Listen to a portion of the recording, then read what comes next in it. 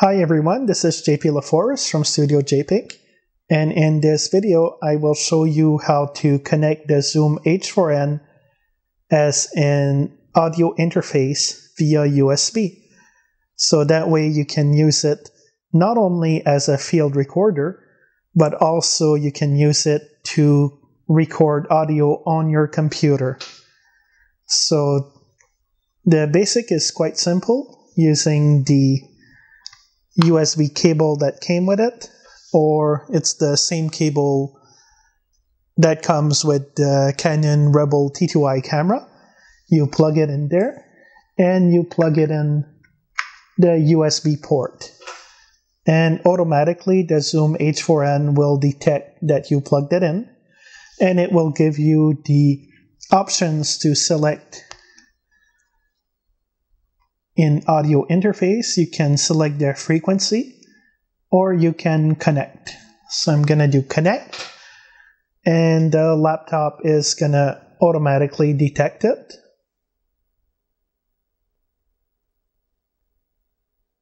And it usually only takes a few seconds. So there we go. Once you are connected, as usual, you have the record level button here that you can use, and you have full access to your built-in microphones, or you can plug in extra microphones, either XLR or quarter inch, or you can plug in the 3.5 millimeter microphones over here, and you have full access on the volume. Once you go in the menu, you'll see the menu is quite simplified.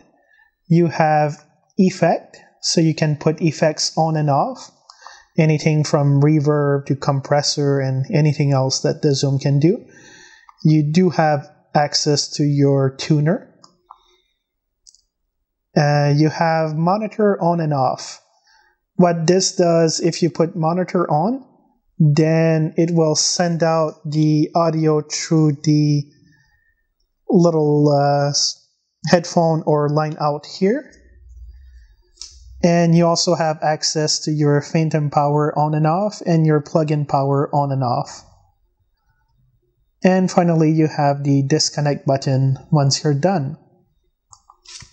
So now that I have the monitor turned on, I can plug in my headphones. And using the volume on the side here, I can control the volume going out to the headphone. To control the volume going out to the laptop itself, you will need to use the record level here. This one only controls for this little plug here. It does not control for the USB volume. And once you are done with your recordings, you can go in the menu. The last option is disconnect. It's going to ask you if you are sure. You select yes, and it saves the data. And there you have it. Your Zoom is disconnected, and you are ready to turn it off or to pull off the plug.